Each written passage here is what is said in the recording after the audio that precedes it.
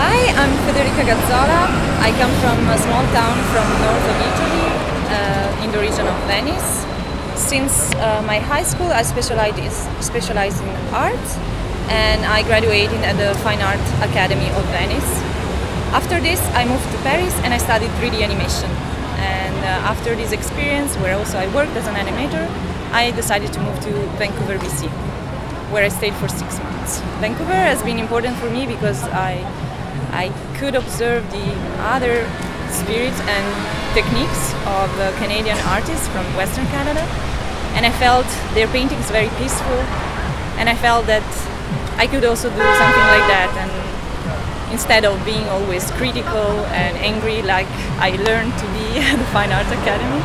So I decided to start again with traditional painting, and after a few months of experimentation going back to Italy, I decided to move in Berlin because of his artistic vibes.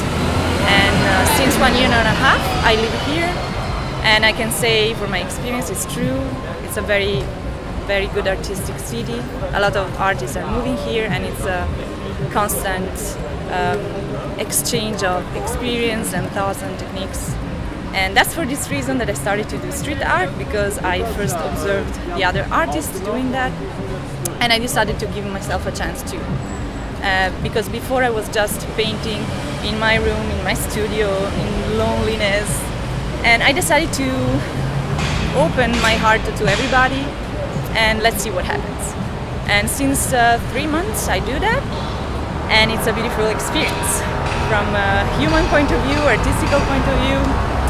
It's also very challenging physically and emotionally, mentally, because it's very physical.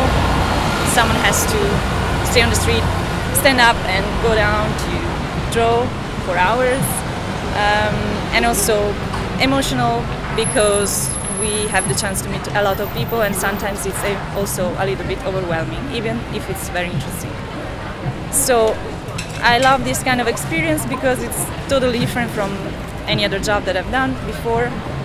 Every day I go to work and I don't know how much I will earn, who I will meet, how long I will stay, and how is going to be the outcome of my work. So every day is challenging, but it's also very interesting. My next project for this winter, it's tattooing.